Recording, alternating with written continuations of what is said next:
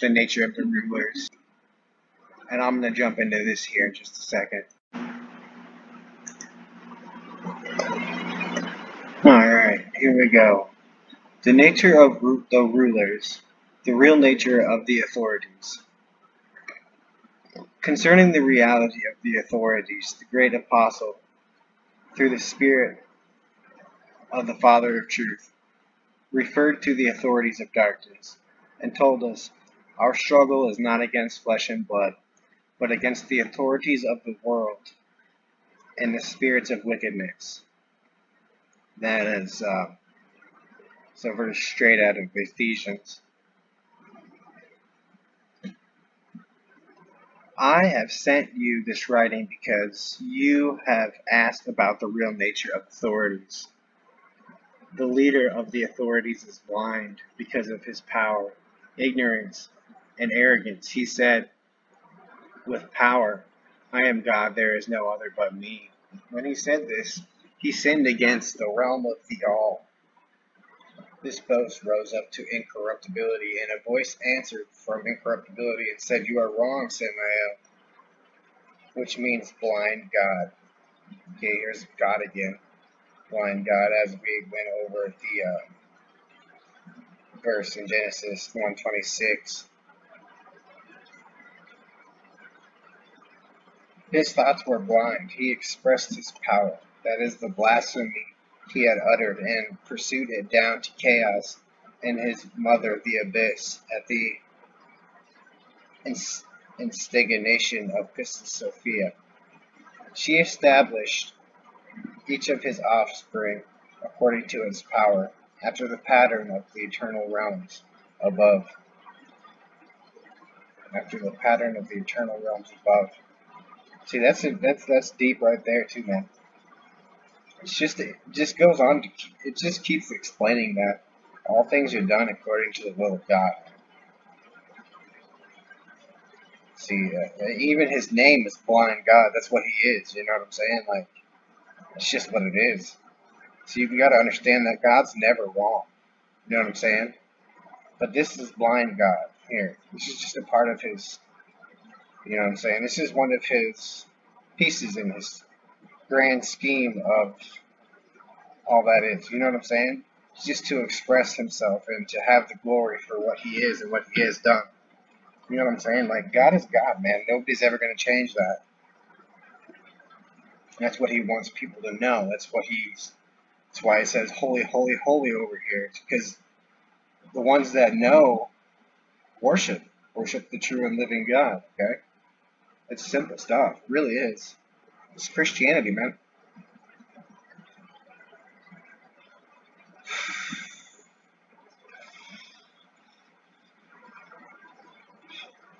After the pattern of the eternal realms above.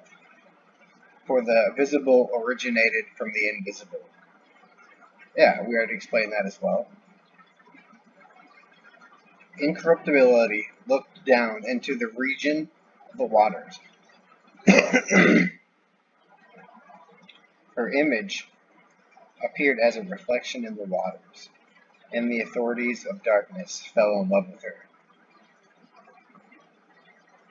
But they could not grasp the image that appeared to them in the waters, for they were weak, and what is only of soul cannot grasp what is of spirit.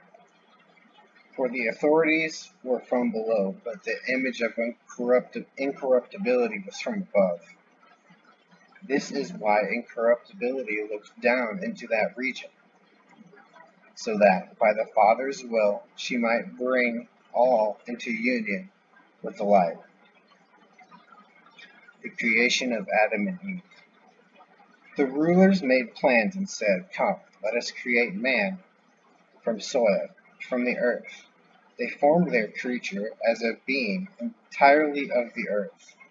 These archons have bodies that are both female and male, and faces that are the faces of beasts. They took soil from the earth and formed their human, after their own bodies and after the image of God that had appeared to them in the water. He said, come, Let us grasp the image by means of the form we have shaped, so that the image may see its male partner and fall in love with it, and we may seize it with the form we have shaped. They did not understand the power of God because they are powerless. This is amazing stuff. This is explaining Genesis 1:26. Very few people have touched on, very few pastors have touched on Genesis 1:26, and it says vain show, phantom. They created in the image. Man was created in a phantom, a shade, a vain show, an idol. Okay, this is explaining all of that right here in the Dogma Codices, the nature of the rulers. This is amazing.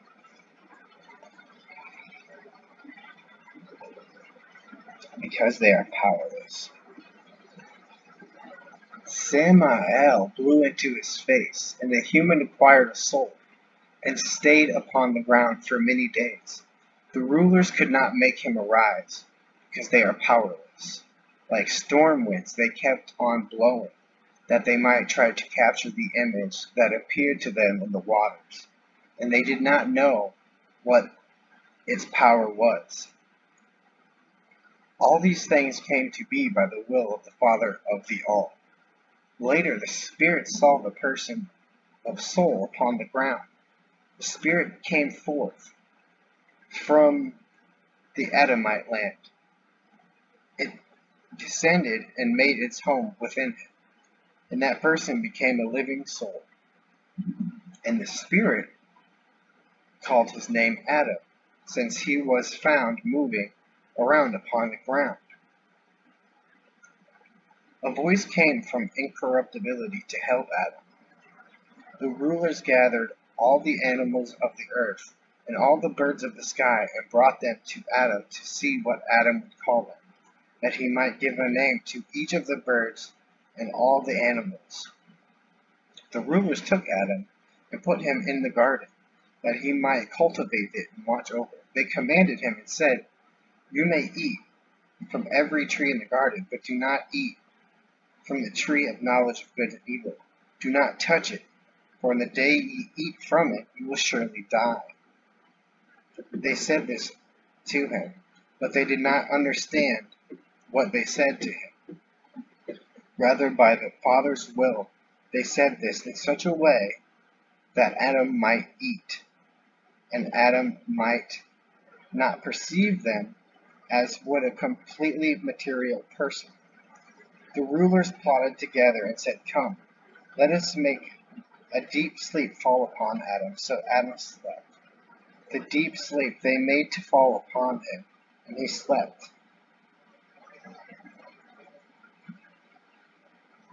His ignorance. They cut open his side like a living woman.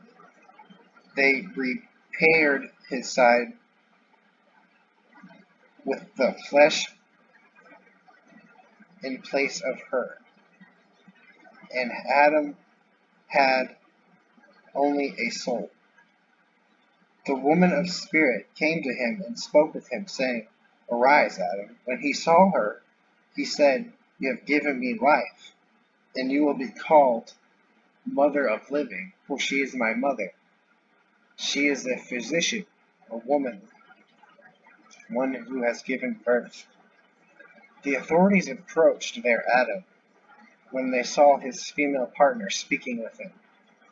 They became aroused and lusted after her, and said to each other, "Come, let us ejaculate our semen in her." This is I don't know if anybody's heard about it's called serpent seed doctrine, but this is kind of what I have coming to mind right now when I'm reading this. "Come, let's ejaculate our semen in her." And they chased her, but she laughed at them because of their foolishness and blindness. In their grasp she turned into a tree, and when she left for them a shadow of herself that looked like her, they defiled it sexually. They defiled the seal of her voice, and so they convicted themselves through the form they had shaped in their own image. Yeah, they convicted themselves through the form they had shaped in their own image. See, I've explained this also. The creation of Adam and Eve was these guys' demise, man. Um, Little did they know that, but that's how it turned out. That's what it just said right there. The female spiritual presence came in the shape of the serpent. The female spiritual presence came in the shape of the serpent, the instructor. The serpent taught Adam and Eve and said, "What did Samael say to you? Did he say, 'You may eat from every tree in the garden, but do not eat from the tree of the knowledge of good and evil?' The woman of flesh said, 'Not only did he say, do not eat, but also do not touch it, for the day you eat from it, you will surely die.'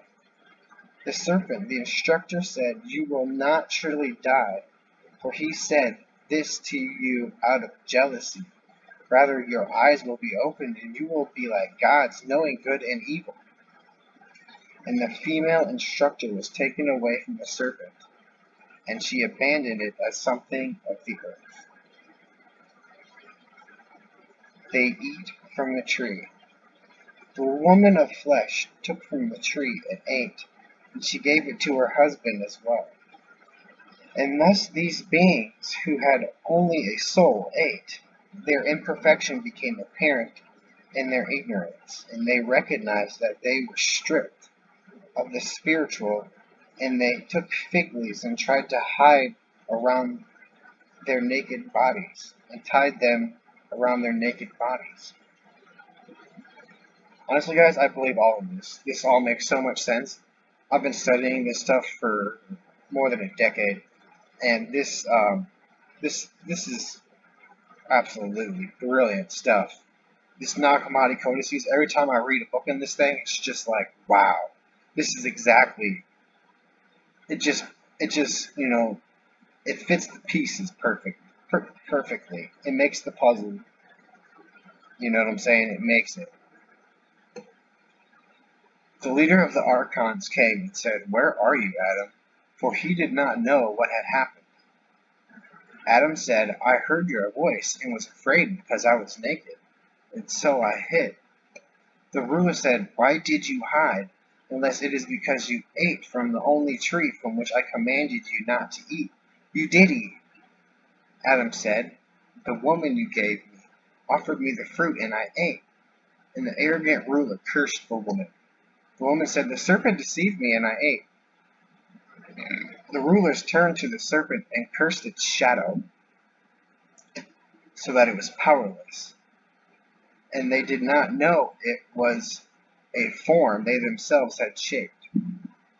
From then on, the serpent was under the curse of the authorities. The curse was on the serpent until the perfect human was to come. The ruler turned to their Adam. They took him and cast him and his wife out of the garden. They have no blessing, for they are also under the curse. The rulers threw humanity into great confusion in a life of toil, so that their people might be preoccupied with things of the world and not have time to be occupied with the Holy Spirit. Well, that makes a lot of sense. After this, Eve gave birth to Cain, their son, and Cain farmed the land. Then Adam had sex with his wife. She became pregnant again and gave birth to Abel. And Abel was a shepherd. And Cain brought in produce from his field, and Abel brought an offering from his lands. God looked with favor upon the offering of Abel, but he did not accept the offering of Cain. Cain, man of flesh, pursued Abel his brother. God said to Cain, "Where is your brother Abel?" Cain answered and said, "Am I my brother's keeper?" God said to Cain, "Listen, the voice of your brother's blood is calling to me. You have sinned with your mouth, and it will come back to you. Whoever kills Cain will release 7 vendettas, and you will live, groaning and shaking upon the earth." Adam had sex with his partner Eve again. She became pregnant and bore Seth for Adam. She said, "I have given birth to another person through God in place of Abel." Eve became pregnant again and gave birth to Noriah. Eve said, "He has produced for me a virgin."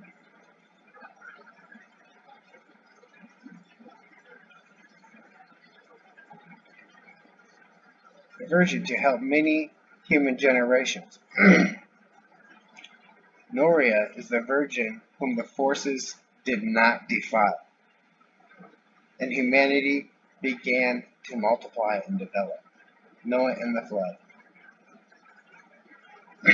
The rulers plotted together and said, "Come, let us cause a flood with our own hands and destroy all flesh, animal and human." When the ruler of the forces learned of their plan, he said to Noah, "Make an ark of wood that will not rot, and hide in it, and you and your children, and the animals and the birds of the sky, large and small. Put it on Mount Seir." Orah came to Noah. Orah and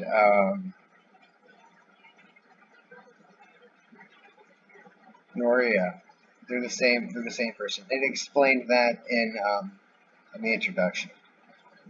Came to Noah and wanted to board the ark when he would not let her. She blew on the ark and made it burn up, so he rebuilt the ark. The rulers went to meet Noriah, for they planned to seduce her. Their leader said to her, "Your mother Eve came to us." But Noriah turned to them and said, "You are the rulers of the darkness, damn you. You did not have sex with my mother, but with one of your own ilk. For I am not of you, from you, I am from the world above." The arrogant ruler turned with his might, and his expression was like a blazing fire. He was bold toward her and said, "You must serve us sexually, as your mother Eve did, for I have been given." But Noah turned with the power of God and called in a loud voice to the Holy One, the God of all, "Help me with these unrighteous rulers and rescue me from their hands now." An angel came down from heaven and said to her, "Why are you calling to God? Why are you so bold toward the Holy Spirit?" Noriah said, "Who are you?" The unrighteous rulers had left her. The angel said, "I am Eliav, understanding, the great angel who stands before the Holy Spirit. I have been sent to speak with you and rescue you from the hand of the lawless ones, and I shall teach you about your root." The dialogue of Noriah and Eliav. I cannot describe the power of that angel. Its appearance is like fine gold, and its garment is like snow. Excuse me. My mouth simply cannot bear to speak of its power and the appearance of its face. The great angel Eliav spoke to me and said, "I am understanding. I am one of the 4 luminaries who stand before the great invisible Spirit. Do you think these rulers have power over you? None of them can overpower the root of truth. For on behalf of the root of truth, a figure has appeared in the last days, and these authorities will be restrained. These authorities cannot defile you or that generation. For your home is with incorruptibility, where the Virgin Spirit dwells, who is superior to the authorities of chaos in their world.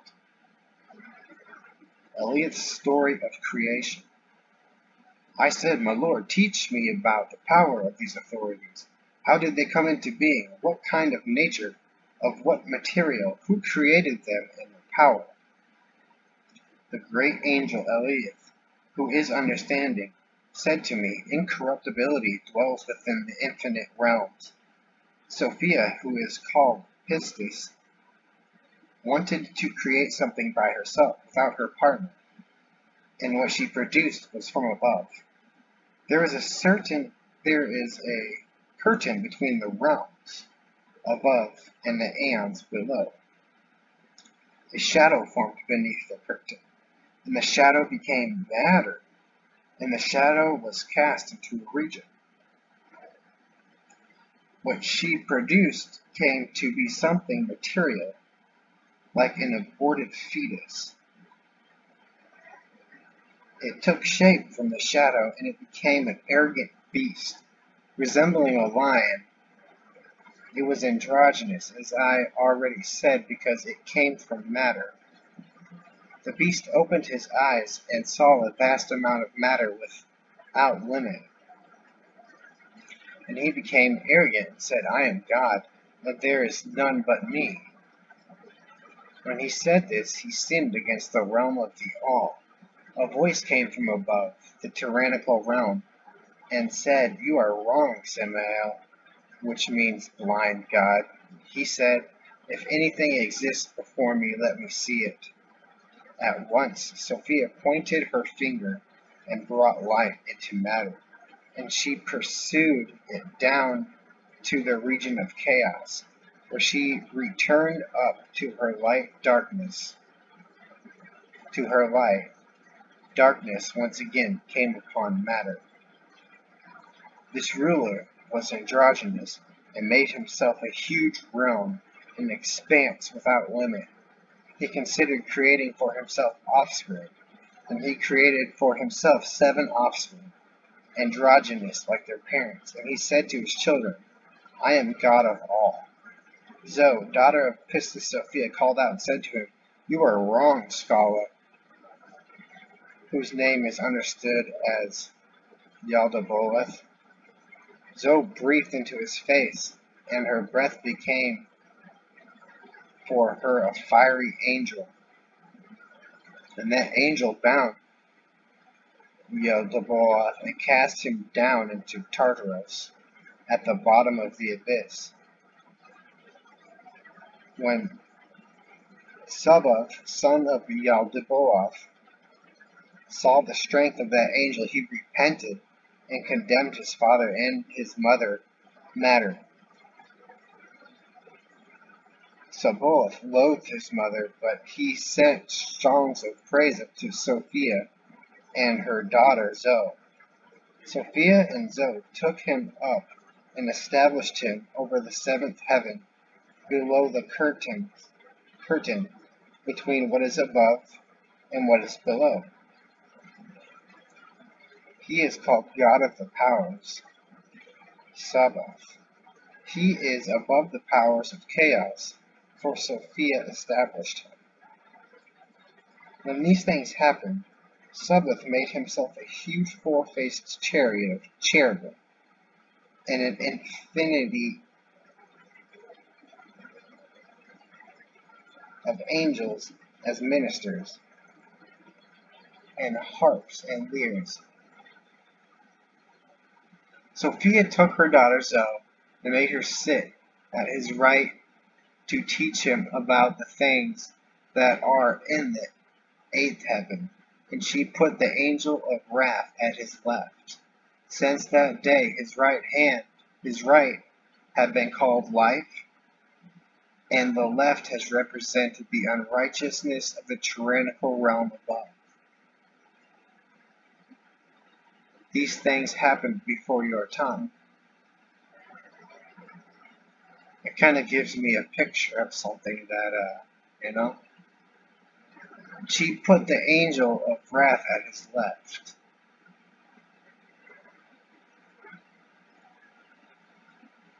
Since that day his right had been called life, and the left has represented the unrighteousness of the tyrannical realm above. These things happened before your time. Cool. When Yaldabaoth saw Sabbath exalted in such a great glory on high, he envied him, and his envy became something androgynous. This was the beginning of envy. Envy produced death, and death produced children, and death put each in charge of a heaven, and the heavens of chaos were full of their masses.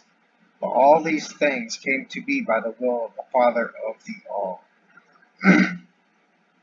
after the pattern of the All that is above, so that the sum total of chaos might be reached. Look, I have taught you about the form of the rulers, and the matter in which the form was produced, their parent, and the world.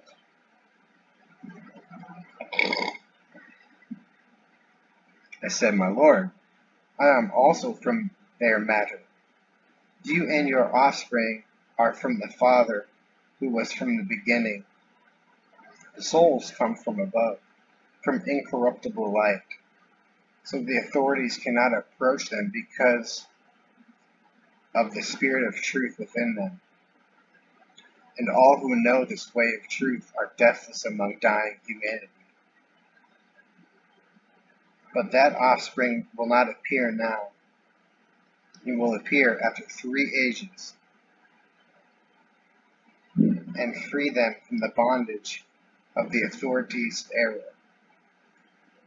I said, my Lord, how long will it be? And he said to me, until the time when the true human in human form reveals the spirit of truth that the Father has sent. Then he will teach them about everything and anoint them with the oil of eternal life, given from the generation without a king. Well, that's giving me chills, man. You know what that is? It's Jesus, right? And they will be freed of blind thought. Ooh, that's so deep. They will be freed of blind thought. You know, you're always thinking about what you're going to do. Sometimes you don't even do it. That's blind thought, guys. That's why we put our faith in God and we rest in His Word. Okay? Give Him the glory, man, because he deserves it. Amen. Then they will be freed of blind thought. They will trample death, which is of the authorities, and they will ascend into the infinite light, where this offspring is. Then the authorities will surrender their years and ages, and the angels will weep over their destruction, and the demons will mourn over their death. Then all the children of the light will know the truth, and their root, and the Father of the All, and the Holy Spirit. They will all say with one voice, the Father is truth and just. The child is over all, and with everyone, forever and ever. Holy, holy, holy. Amen. Sweet stuff. Alright, we're going to stop there.